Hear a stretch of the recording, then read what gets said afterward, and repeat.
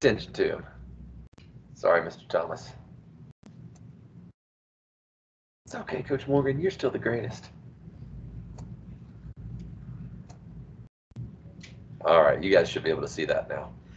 Anywho, what I'm trying to get at is that although with examples like 4 and 5 here, although they're already factored at the beginning, okay, that's a temptation. That's sort of, I hate to call it a trick question, but that's a spot where a lot of students will get themselves in trouble by saying, oh yeah, I remember what Coach Morgan said. He said take each individual factor and set it equal to either 0, or sometimes I'll see them, they'll set it equal to 3x, since it's, well, this ain't the 3x product property. Okay, it's the 0 product property. I can't go ahead and skip that first step. What I need to do is I need to set it equal to 0, which would mean doing what to both sides of growth? Good, we're going to subtract 3x. So I got 3x minus 8 times x minus 1, all of that left-hand side originally, minus 3x equals 0. Now here's where a little intuition kicks in, okay? We're going to see if Drew's got some intuition. Drew, what do you think I could do to that left side to maybe simplify, combine some like terms? Yes, sir, that a boy. We're going to FOIL out that left-hand side, those two binomials at least, right? And get some like terms. Can you help me do that FOIL? F-O-I-L, right? Can you guys help me? What, Nate, what's the first term of that FOIL going to yield? 3x squared, okay. And Will Edwards, I'm going to ask you to do the outer and the inner together in your head and tell me what the result would be. Minus 3x minus 8x. Can you put that together? Negative 5x. Try again. Said negative 3 and negative 8. 11. Negative 11x. Good. Negative 11x. And then Alex, did you get a haircut? No? Maybe it's that jacket. I haven't seen you wear it in a while. Negative 8, negative 1. What do we get?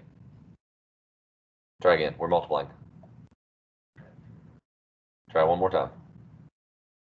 Positive 8. That a boy. Okay, so positive 8 minus 3x. Quentin, which two terms are going to go together?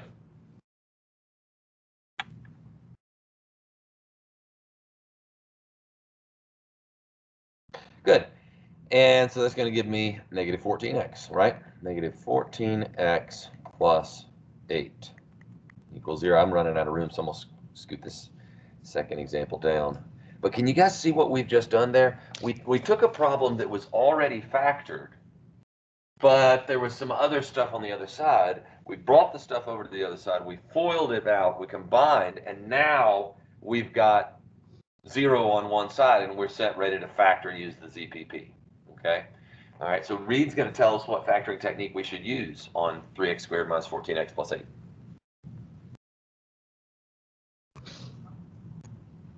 Is there a GCF? I'll walk you through the process. Is there a GCF? No. Is it the difference of two squares?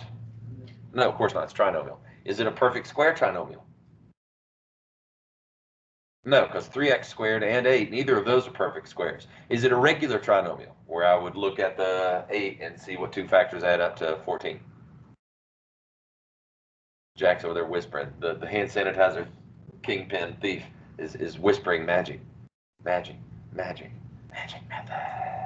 It's magic method. The reason it's not a regular trinomial is because I can't look at 8 and say, oh yes, two factors of 8. Number one, there aren't two factors of 8 that add up to negative 14.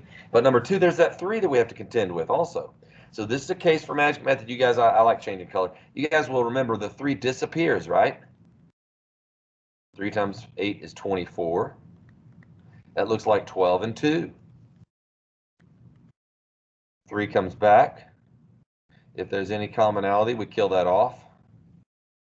And so we have a nice x minus 4, 3x minus 2 equals 0. Mossy, can you tell us what we need to do to double check to make sure I didn't mess that up?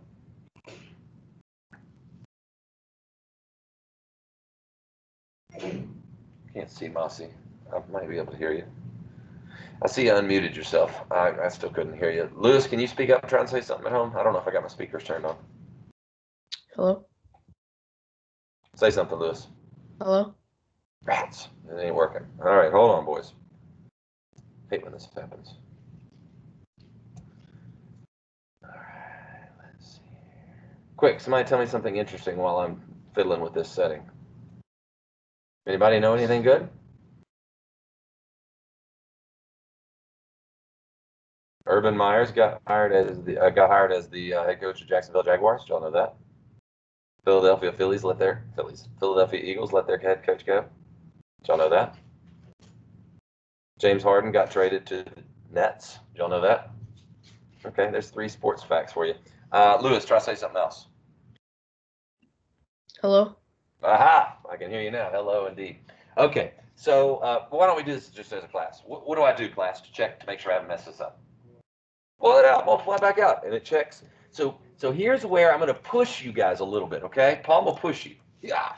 We skip this intermediate step and go right from, instead of saying, oh yeah, x minus 4 equals 0, add 4, x equals 4. Can we skip right down and say, x equals 4, or, and then what's this other one going to be, Paul?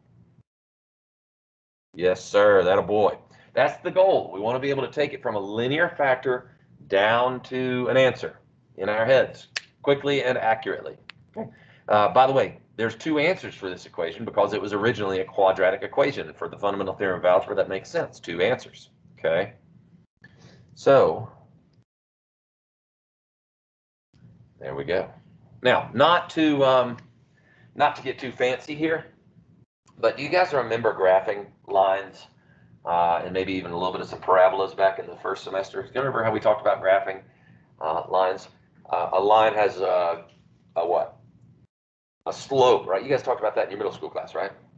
Okay, a line has a slope. If we wanted to put it in y-intercept form or slope-intercept form, y equals mx plus b, which one of those is the slope? M, right? Okay, sweet. So like here's the rundown. If we were going to look at this left-hand side as a parabola, and we were going to look at this right-hand side as a line, what do you think we're doing when we solve the equation where that function on the left is supposed to equal that function on the right? What are we finding, in other words? Yeah, we're finding, hey, and I'm just threw the parabola down there. It's not actually what the parabola looks like. But what we're doing is we're finding the points of intersection. Whoops. Where the line, okay, and the parabola cross. Now I'm just, again, spitballing here, but where do you think they crossed? They crossed at 2/3. And where? At 4. That's visually what you guys are doing. You're solving a system where the left-hand side is one function and the right-hand side is another function. You're just trying to find where do those 2 intersect, all right? And so there's a lot of different ways for you to consider equations that you're solving, okay? In blue, we worked it out algebraically. Sometimes it's easier to solve a system graphically. So when you guys get a little bit older and you start learning your chops on graphing functions, sometimes that's quicker, especially if you're using a computer or a graphing calculator, okay? So I want you to understand what it means to solve an equation is you're finding any and all of the values for x, in this case, that plug in and make a true statement on both curves, right? In other words, I plug in x on the left, I plug in x on the right, and everything's hunky-dory. When you look at this equivalent equation, I'll box this one here in blue. What you've done is you have shifted gears. You've combined, as I forget who was helping me do it, but you've combined the left side and the right side to one function, a new function, and now that new function is going to look like this. And guess what those 2 zeros are? Those 2 zeros that you just found, again, are 2/3 and 4. Okay? Where does this curve equal 0? 0 is the horizontal line that's the x-axis. Lewis, go ahead with your question, buddy. Isn't it negative 2/3? Or is it not? No, sir, it's positive 2/3. So like down here where we got our parentheses, I'll write it up in green here.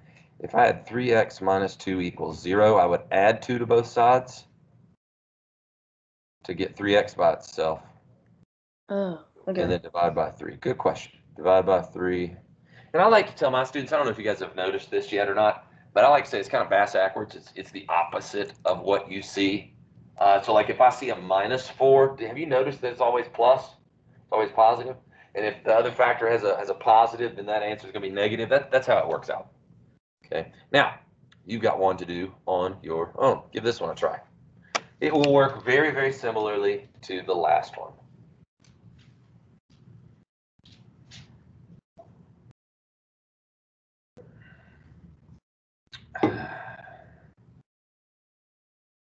Man, we got a varsity basketball game tonight at 7:30.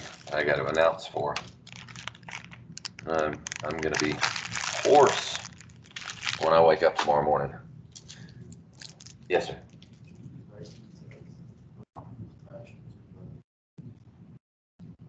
No, I like fractions. I can't read that. Oh, yeah, bro, that's fine. I actually prefer improper fractions. I will be hoarse tomorrow, but I will be happy tomorrow because we're going camping. We're going to get up and load up the old wagon and hit the road. Do y'all do winter camping in your families, anybody? Boy Scouts. Did you go to Kayakima this winter? Nice. I had a couple of my high school kids that went there. Y'all are? Are you going to Hardy, Arkansas tomorrow or just?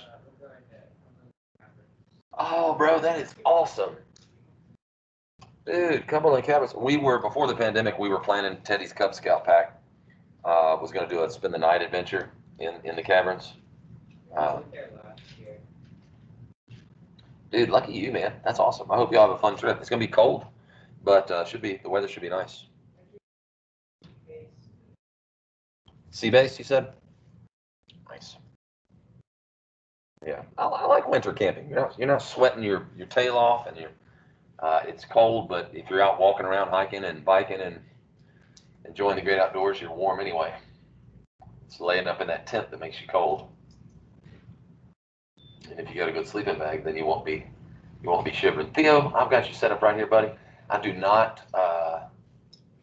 think it should take you super long time, so just do your best. You got yourself a calculator? Yes, sir. It's on my iPad. All right, that boy. What about a pencil? You got a pencil? Yes, sir. Nice. All right, give you guys about another minute to chew on this one, and then we'll go over. We'll discuss.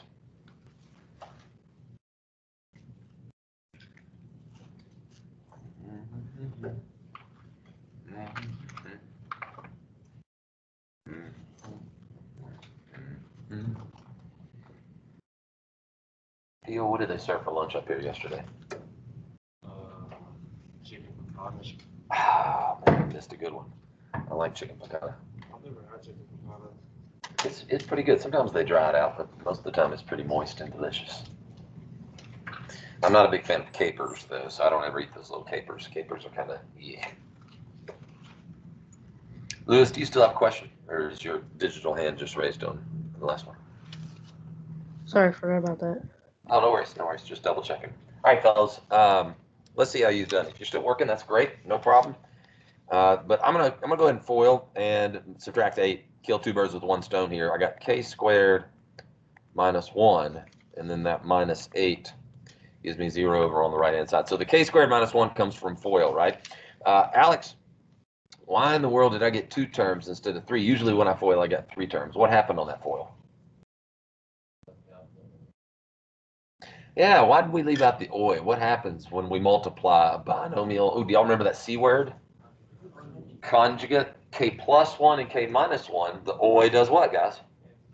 Cancels out, right? Because if you have that outer as negative 1k and that inner as positive 1k, those will cancel out, and that's always gonna happen. Whenever you multiply a binomial times its conjugate, you can take that to the bank, okay? It will cancel out. So we got k squared minus 9 equals 0 now. K squared minus 9 equals 0. I think I had Reed factoring the last time. Luke, I'll throw it to you this time. Can you factor that left-hand side out for us, please?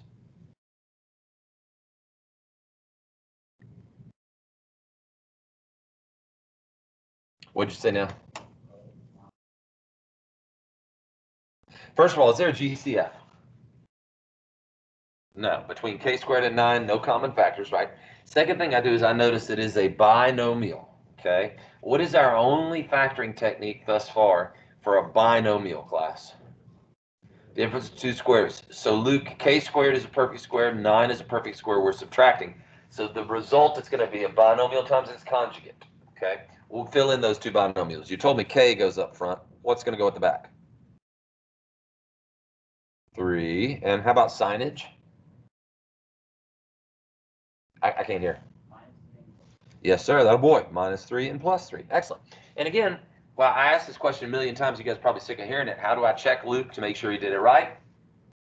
Yeah, we can do it mentally, FOIL it out. And it's very similar to the very first FOIL that we did in this problem, whereby we just say, oh, first times first is k, last times last is -9. The OI cancels out because they're conjugates. And that's great, okay? So what are my two answers?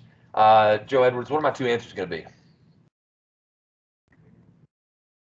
Mm-hmm. And I like to write a little plus or minus in front.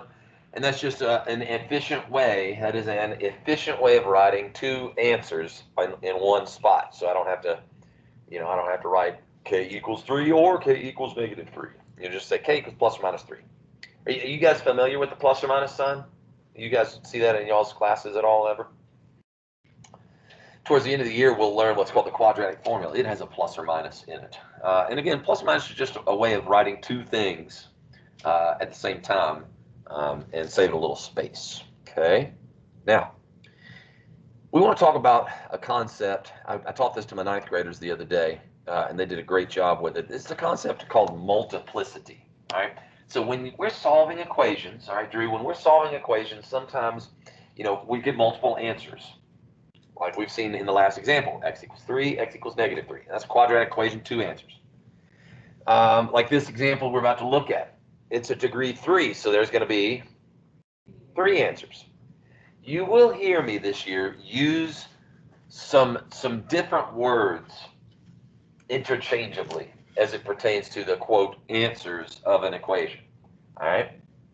When we're finding the answer to an equation, the solution to an equation, when we're finding the roots of an equation, when we're finding the zeros of an equation, those words are all interchangeable in this context. If you're solving an equation, you're finding the solutions, the roots, the zeros, what have you. Those names are going to be used interchangeably. So familiarize yourself with them, okay? And multiplicity refers to when one or more of the roots of an equation is repeated. In other words, I might solve an equation. I might get x equals 5, or x equals 5, or x equals 3, or x equals 2. All right. There were 4 solutions to that little hypothetical scenario, right? 2 of them were identical. And that's okay. Sometimes you get a repeated root. It has, therefore, what is called multiplicity. Multiplicity was a movie back in the 80s starring a guy named Michael Keaton. Michael Keaton played Batman in the 80s, the first couple of Batman movies when I was a child. And y'all probably have seen him more recently in a Spider-Man movie, Spider-Man Homecoming. Do you remember the Vulture character? You guys know him? His name is Michael Keaton. He's an actor, been in a bunch of stuff. And anyway, he started this little romantic comedy back in the 80s or 90s called Multiplicity, whereby he wanted to enjoy his life, and he was tired of going to work, tired of dealing with like stuff around the house. So he learned to clone himself. So he cloned himself, and he would send his clone off to work. He cloned himself, and he'd send his clone to the house or to the grocery store or whatever. But the funny part of it was that each time he cloned himself, the clone got dumber and dumber. Okay, so it was, like I said, romantic comedy, and his love interest was played by a lady named Andie MacDowell, who was the love interest in the movie Groundhog Day, too. I don't know if y'all have seen Groundhog Day with Bill Murray. One of my favorite comedies of all time. Probably my 4th favorite movie of all time. But anywho, I digress. The notion of multiplicity here is kind of like that, right? It's like if you were to say, oh, my answer is cloned. I had a couple, 2, 3 of the same kind of answer. It has multiplicity. Now, multiplicity affects other things like the graph of your function as well, but we'll get to that a little bit later on. I want to show you how this example would work. Joey, my first step should be what whenever I'm dealing with an equation like this? Before I start factoring, I need to consider, this is called the ZPP, the zero product property. So before you factor, do what? That I avoid. We want to set it up so that it's equal to 0. So we're going to do just like what Joey said. We're going to subtract 60m squared. And George, do you notice where I put it? Why did I do that? Very good. It needs to be a just second nature at this point, okay? That you guys put terms in what I like to call decreasing exponential order. You know what I mean? Where the exponents count down. Now, we're going to go to what Joey said, which was, I think Joey said common factor, right? Can you, let's see here, Ben, can you tell me what's in common between those three terms? I might not have heard you. Very good. M is in common. And when I take out an M, I'm going to be left with 9m squared, excuse me, 9m cubed. No, 9m squared, duh, minus 60m plus 100 equals 0. Okay, okay. Now, Nate, help me factor it a little further, please. Because I took the M out. Now I got to deal with this trinomial.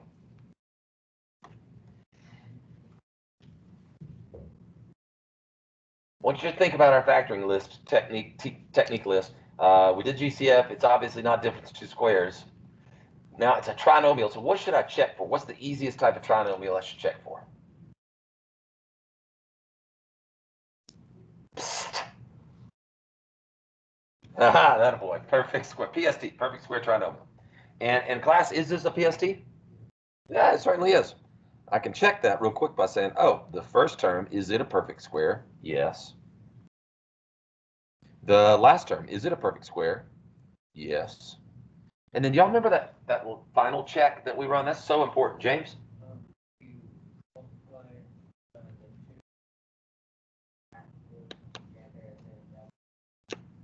And if that is the middle term, then we are good to go. So 3m times 10 is 30m. Double that, you got 60m. We're good to go. So we'll say 3m minus 10. How do I normally write my answer when I'm factoring a PST? Quantity squared. I normally will put quantity squared. However, I'm going to break from tradition, break from convention here for illustrative purposes so that you guys can see, okay, like there's nothing mathematically wrong about what I've written up there. It foils out, distribute the m, and you got what you're supposed to get, okay? But what I wanted to do here is illustrate the fact that, hey, look, if I use my ZPP, my first answer gets set equal to 0, m equals 0. That's one root. My second answer, my second factor gets set equal to 0. That's another root. And then my third answer, my third factor, gets set equal to 0. And that's going to provide me with my third root. Now, I normally wouldn't write out this long, drawn-out step, but you guys can, from these last two, you can tell they're identical. What's the solution there going to be? Just call it out. Yeah, 10/3. Nick asked a question a minute ago up here, one of my freshmen, about improper fractions. What do you guys think? Are improper fractions okay? You daggum right they are. Now look, we've got three answers, 1, 2, 3. So my fundamental theorem of algebra still holds. It was a cubic equation, and guess what? We have three answers. It's just that one of those answers, one of those roots is repeated. This 10/3 is called a double root here in this context. A root that is repeated has, what's that M word? Has multiplicity, okay? And where earlier today we talked about how you could look at the solutions of an equation, graphically speaking, as the x-intercepts, right, as the zeros. Here's what this, and again, you don't have to know how to do this, I promise, just yet. But look, here's what this curve is doing. It's a degree 3 function. This guy right here, 9m cubed minus 60m squared plus 100m, is a degree 3 function. So it's not a field goal. It's not a parabola. Field goal is good, or SWOL patrol. We talked about that, right? But it's doing what I like to call the disco. It's doing the disco. It's pointing down and to the left, up and to the right. Y'all looked at me like, please don't ever do that again, Coach Morgan. Well, tough toenails. I will do it again. But here's the idea. That's one root right there of 0. And here's another root of what? 10/3. Okay? And the reason that this graph looks the way that it does, instead of the curve kind of coming through the x-axis and then coming back up through there and having 3 distinct x-intercepts or roots or solutions, right? Why didn't my curve hit the x-axis in 3 distinct places? It was because of multiplicity. When you have a multiplicity, when you have a root that is repeated, what it does is it makes your curve act a little bit different. You'll learn this. I'm teaching you Algebra 2 right now. But you'll learn this is called a little touch and go. It's where the curve is tangent to the x-axis. It doesn't pass through it. It just comes up, gives it a little kiss, and then keeps on going back up. All right. When that happens, that's the telltale sign of multiplicity. Okay. When you guys get in Algebra 2, you'll have seen that already, and you'll be ahead of, no pun intended, head of the curve here with your classmates. But any questions on example 6 on how we found our 3 answers and why there's multiplicity there? Nothing? If I were going to write my answers up in a solution set, I would not write them twice. I would just write 10/3 just once. Jack? You could have done magic method there. And it would have taken a while. And that's why we want, if you didn't hear Jack's question, he said, was PST the only way of factoring that? And I said, no, we could have used magic method. Heck, you could have used British method or guess and check method, right? But the idea is that, hey, what's up, man? You okay? Can I help you? I'm asking, do you need something? Are you okay? Or were you just checking out what's going down?